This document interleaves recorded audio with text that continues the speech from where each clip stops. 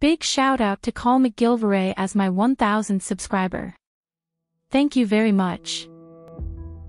The Mutiny on the Bounty is the most famous mutiny in history, and the story we have been told, both in history books and on the big screen, is that Captain William Bligh was a tyrannical captain, who administered floggings and scolded his crew like there was no tomorrow, and that the mutineers were somewhat justified in their uprising against their captain. 3 men were hanged, and Bligh's name was forever synonym with cruelty and tyranny. His brutality had caused a mutiny. But is his reputation fair? Bligh's loss of reputation is just as fascinating as the mutiny itself, but do we know the whole truth? Or was Captain Bligh a victim of a smear campaign from some of the members of the crew, fighting for their lives in court after the mutiny? New evidence challenges the view we have had of the mutiny, and casts new light on Bligh and the mutineers, and it might be traced back to a disgruntled sailor, trying to save his neck. Morrison's main purpose is to save his skin. And a forgotten manuscript gathering dust that was not all that it seemed. An unverified, unchallenged account of Bligh has become, in quotes, the truth. But it isn't the truth. It's the story of an 18th century spin operation that would create a myth to echo down the centuries and endure even today. So, what really happened? This is Mutiny History with Magnus. Captain William Bligh started his career in the Royal Marine at the early age of 7 as a ship's boy, and at 16 he became promoted to able seaman. His first assignment as a captain came when he was in the beginning of his 30s and was actually the commission to the Bounty. So he was a seasoned sailor, but a fresh captain. The first crewman he hired was an old friend, none other than Fletcher Christian, with whom he had sailed before. The Bounty was sent to pick up breadfruit from Tahiti, transport them to the West Indies where it was to be given to the slaves as food. Unless you are very familiar with the Mutiny on the Bounty, I would recommend that you watch my presentation about the mutiny, before you continue with this, so you are familiar with all the aspects I'm going to talk about. There is a link in the description below. When the mutiny happened, the mutineers forced the Loyalists and Bligh into a small boat on the open sea of the Pacific Ocean, something that gives the people in the boat very small chances of survival. The mutineers knew this, and expected them all to die. But, impressively, against all odds, Captain Bligh was able to bring his loyal crew to safety after 46 or 48 days at sea. The sources differ on this, in what has been dubbed one of the greatest sailing achievements of all time, and tells of Captain Bligh's sailing skills and determination. In March 1790, Bligh returned to England, where he faced an automatic court-martial for losing the Bounty. The Admiralty believed Bligh's story on what had happened, and he was declared innocent of any wrongdoing. He was in fact hailed as a hero, and soon received his next command. But, 3 years later, the tide had completely turned for Captain Bligh, and he was now seen as the big bad wolf in the story. So what happened? Glenn Christian, a descendant of Fletcher Christian, who has written a book about the mutiny, wholeheartedly believes that Captain Bligh bears the sole responsibility for the mutiny, not his forefather Fletcher Christian. The experts are telling me that the mutiny really wasn't his fault. I know. I think that is the silliest thing I've ever heard. Whatever else Bligh did in his life, whatever else he did, as far as the Bounty mutiny is concerned, it was caused solely by his treatment of Fletcher Christian. So it's down to Bligh. The mutiny is down to Bligh. Your ancestor called mine a thief publicly over a coconut or two. But Mark Arndell, who has researched his forefather's story, thinks otherwise. My father's interest in Bligh has really motivated me because, in his view, Bligh was completely unfairly tarnished as this awkward, difficult, rule-obsessed tyrant. He points out a few things that Bligh did that he thinks casts a different light on his forefather. One of the things Bligh did was to change the shift lists from 4 hours of sleep, which was normal, to 8 hours, giving the crewmen a full night of sleep. So in this way, Bligh was quite ahead of his time, giving the men more time to rest. Bligh also wrote in his journal, before leaving England, that he had hoped not to whip anyone during the trip, which was very liberal for the time. The number of lashes distributed on the Bounty was 229. It was not uncommon for many more lashes to be handed out.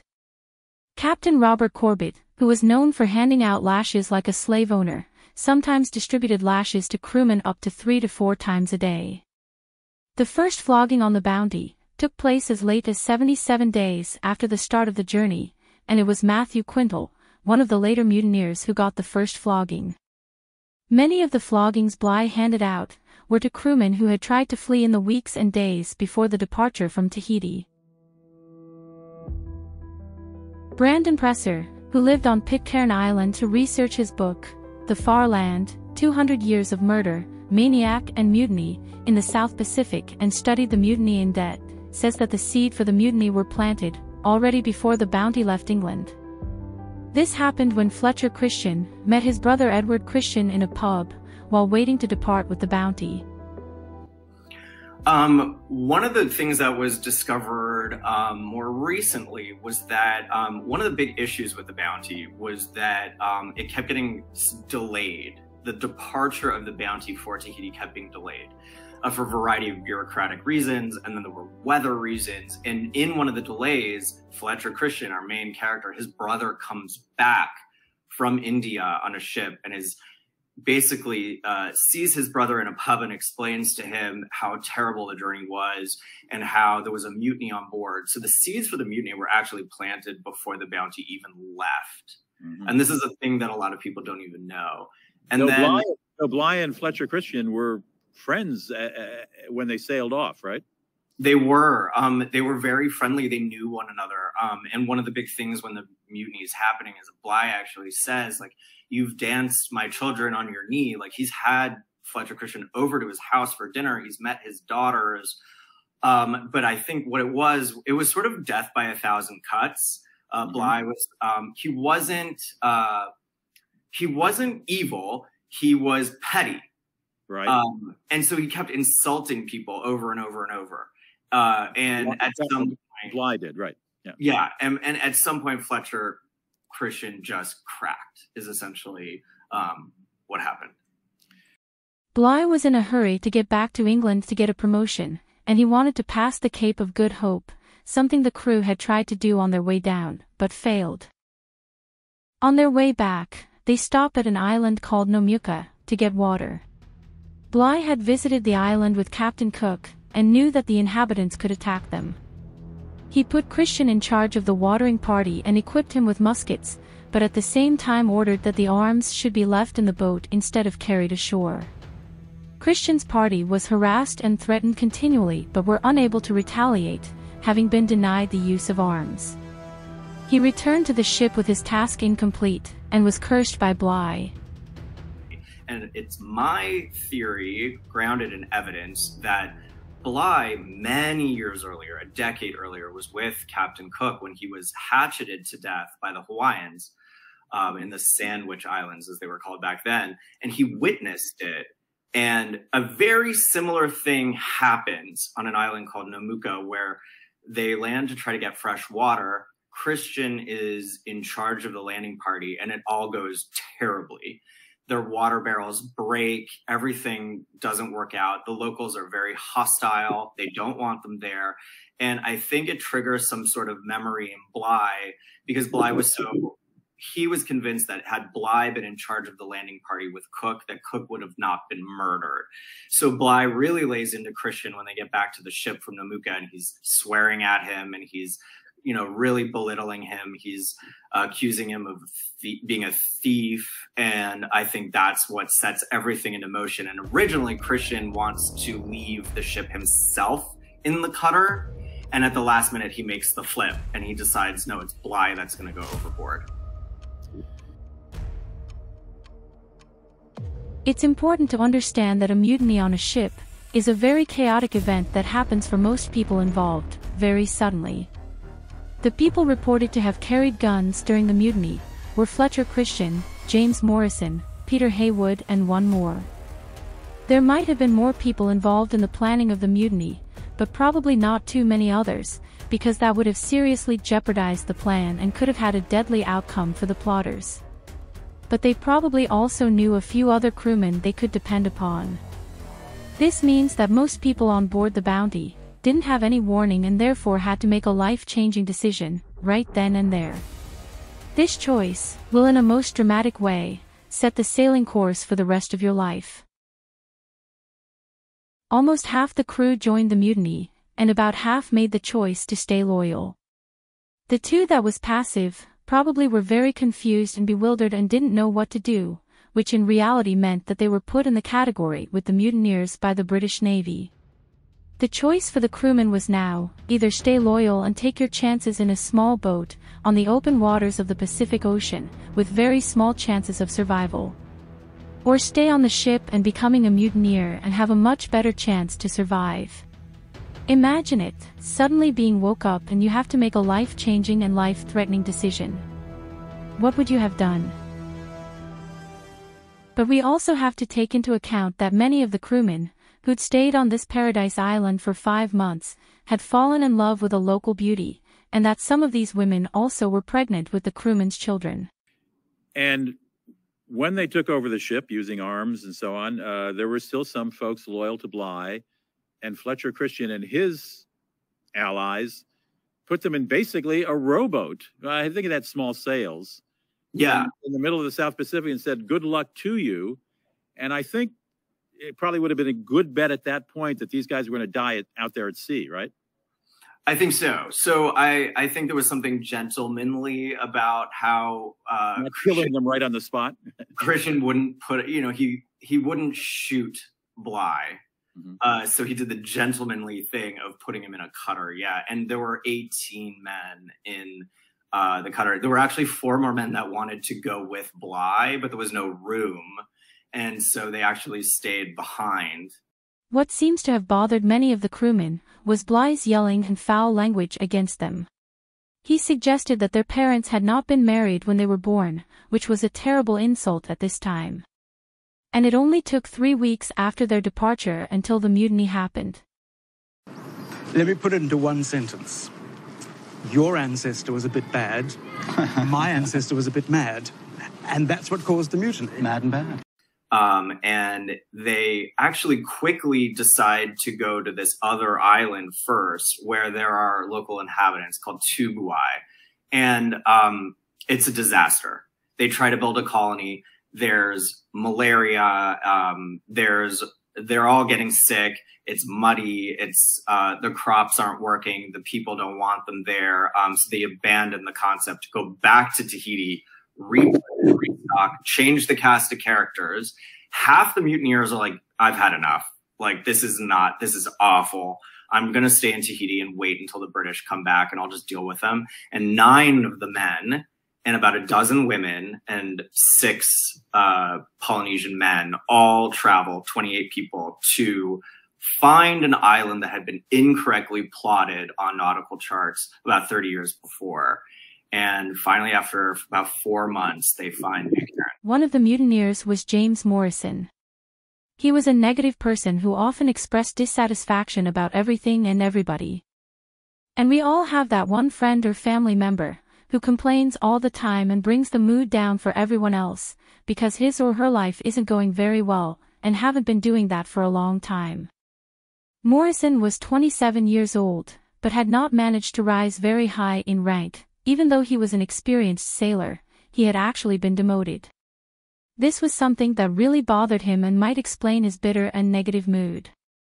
After the mutiny, Morrison was one of 16 mutineers who returned to Tahiti after the failed attempt to build a colony on Tubuai, while Fletcher Christian and 8 others sailed the Bounty onto Pitcairn Island. Along with the others, he then lived as a beachcomber in Tahiti, before he was captured here by Captain Edward Edwards of HMS Pandora, and brought back to England for court-martial. Morrison has the kind of memory that retains the bad copy and will come up with those little anecdotes that just help to flesh out that picture of Mr. Bligh as cruel and tyrannical and corrupt and warrant the mutiny. And this has become one of the most famous quotes, supposedly said by Captain Bligh.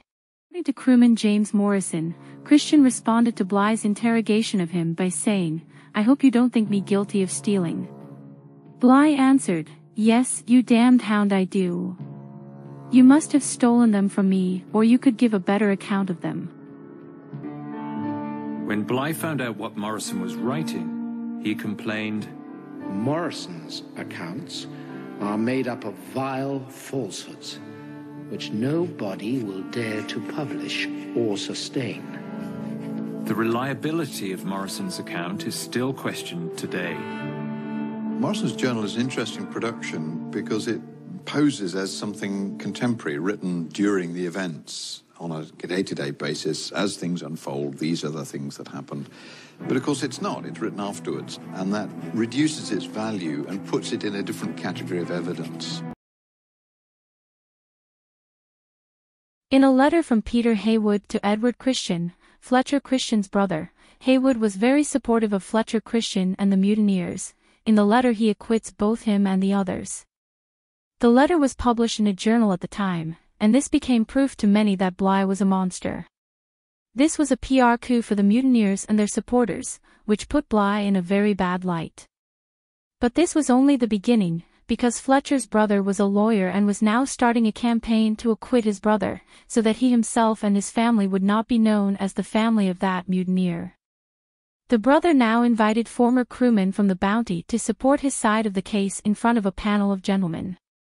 This gave the meetings authority and made them important. What was Edward Christian trying to do in a pub in Greenwich? Set the record straight, or defend the Christian name? What Edward is trying to understand is, why did, not defending it, this is really important, not defending Fletcher Christian one iota, but looking for the truth of the story. I don't believe that Edward's act of holding interviews is a truth-seeking act. I believe that it was to mitigate his brother's action. What else would it be but truth-seeking? What else would it be? But this was a stitch-up, because all of these so-called gentlemen were acquaintances or relatives of the Christians and their family. When the publication of Edward Christian's so-called findings was published, it was another serious blow to Bligh. 1792, 10 men stand trial after the mutiny. Bligh is not present at the trial, because he has been given a new assignment, and therefore could not be present and defend himself. And why would he do that? He was deemed as a hero and given the very same mission again: go to Tahiti and pick up breadfruit plants. James Morrison was one of the defendants in the trial, and one crew member had already testified that he was one of those who had weapons during the mutiny and thus risked a death sentence. Morrison therefore had a completely different interest in the case, because if the court deemed that Bligh had done everything correctly, Morrison and the others would be hanged. Morrison and the others therefore started their own campaign, and Morrison started writing a journal, giving his version of the events, and clearly stating that Bligh was not fit to be captain. This journal was actually circulated among the judges before the trial began. Peter Heywood risked hanging, even though he was one of the officers, but he was a gentleman and was related to one of the judges. Both Morrison and Heywood were found guilty, however, at the last minute they were pardoned, and their efforts and family ties had worked. But not everyone had family connections, and 3 of the mutineers, Thomas Burkett, John Millward, and Thomas Ellison, were hanged on October 29, 1794. Bligh was not aware of what was happening in England. He was in Tahiti to pick up breadfruit plants, and this time everything went as planned. But when Bligh returns to England, the situation had taken a dramatic U-turn, and when Bligh went to the Admiralty to report after his successful mission, his own non-commissioned officer was called in, before himself. Bligh was now out in the cold. 28 years later, Bligh dies and the mutiny had now been all but forgotten, and nothing of this was mentioned in the obituary written in the newspapers at the time. On top of his gravestone, Captain Bligh has a breadfruit plant. So, how did Captain Bligh get the reputation he has, and what are the sources to the Oscar-winning blockbuster from 1935, which the 2 other movies also are based on? The movie The Mutiny on the Bounty is based on the best-selling book by Charles Nordhoff and James Norman Hall, who in 1932 wrote the book, Mutiny on the Bounty. Hall would later write Men Against the Sea and Pitcairn's Island, in a bounty trilogy. The idea for this book happened when Hall and Nordhoff were in Paris and bought a used book called The Piratical Seas of the Bounty, written by Sir John Barrows in 1831. By this time, the mutiny had been forgotten, but his book was a great success at the time of its publication, and has become the basis of what most people know about the mutiny today. John Barrows' main source for this book was none other than James Morrison and his journal.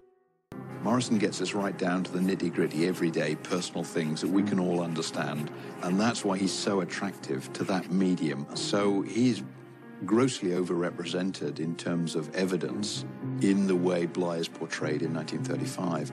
Morrison's journal was forgotten for many years, until John Barrow found it among Peter Heywood's things, and wrote a bestseller, based on what was written in this journal. Professor Andrew Lambert, who has studied the mutiny in detail, says that Morrison writes down all the nitty-gritty personal details that we all can understand, and that's what makes him so attractive to that medium. So he is grossly overrepresented in terms of evidence, in the way Bligh is portrayed. And that is why he has such a big impact on the story of the mutiny on the Bounty. I also think it is worth mentioning that Bligh was mutinied or rebelled against 2 more times after the Bounty, a total of 3 times in his lifetime, which I don't believe has happened to any other British captain.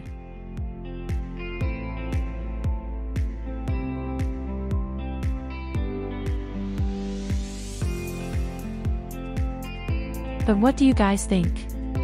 Was the mutiny justified, or were there other factors than Captain Bligh that was the real reasons for the mutiny? Please leave a comment below and let me know what you think about Bligh and the mutiny. And if you like this presentation, please like and subscribe, and please check out my other videos to see if there are other topics you find interesting. And I hope to see you in the next one.